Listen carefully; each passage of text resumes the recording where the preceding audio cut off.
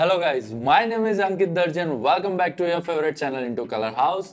Today I'll show you the secret of cinematic saturation. Shh.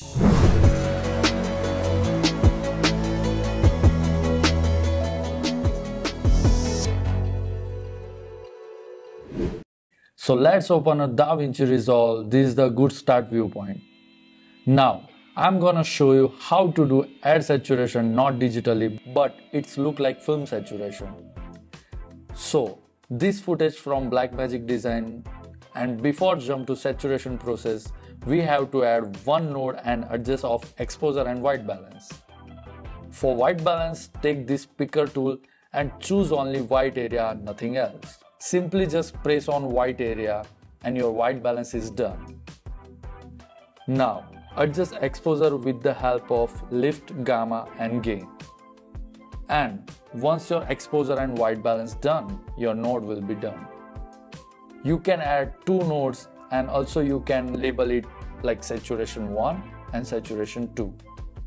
Now, first of all, we choose saturation 2 instead of saturation 1. You can push saturation up to 100 in saturation 2 node. In this case, I almost add 100 saturation.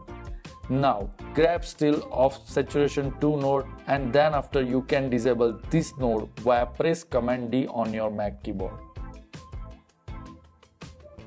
You have to move your saturation 1 node and press right button on your mouse and choose HSV from your color space.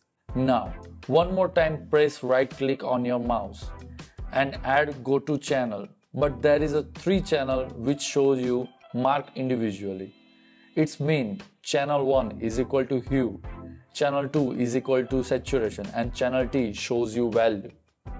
So we have to only adjust saturation. It's mean channel 1 and channel 3 should be unmarked.